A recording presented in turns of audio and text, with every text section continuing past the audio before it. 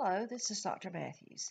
Today we're going to discuss the relationship between levers and the biological system, especially the human.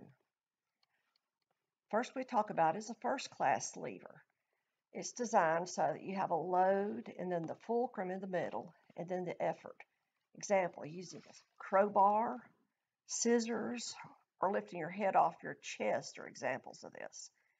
It's considered to be a power lever and it operates at a mechanical advantage. In other words, less effort is required compared to the small effort of the weight being lifted. Not all first class levers have mechanical advantage, but they're better at controlling power moves. For instance, if you take a crowbar, you can pick up something much heavier than you can if you just try to pick it up by hand. Now, here are some examples. You can see that the load and the force and the fulcrum, a hammer pulling out a nail, you can't pull it out by hand, a pair of pliers, or lifting your head back. Second class lever is put in the order of fulcrum, load, and effort. A good example is a wheelbarrow, effort at one end, lever and load at the other. Also, raising yourself up on your toes is another example. Power lever, as the load is nearer the fulcrum than the effort. It's much easier to have a load in a wheelbarrow than it is to pick it up by hand. And this gives a mechanical advantage when you're trying to stand up on your toes. A class 2 lever is very significant in its mechanical advantage. A third class lever, we have load, effort, and then fulcrum, and these are at a mechanical disadvantage. A great effort is required to lift a small load.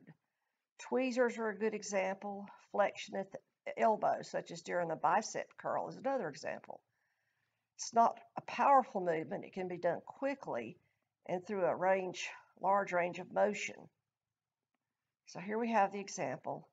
Class 3, the elbow is considered the fulcrum, and you have the effort by the biceps and the load in your hand.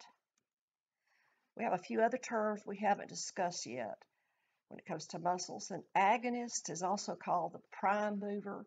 It is the muscle most responsible for the movement, such as in the last picture, the biceps brachii was the one causing the movement of the arm. Antagonist is the opposing muscle, which relaxes to allow the agonist to bring about movement, such as the triceps during the biceps curl. A synergist is a muscle which assists the agonist, often at the beginning or the end of the movement when the force is the greatest. A fixator is any muscle that prevents movement at the joints other than those intended.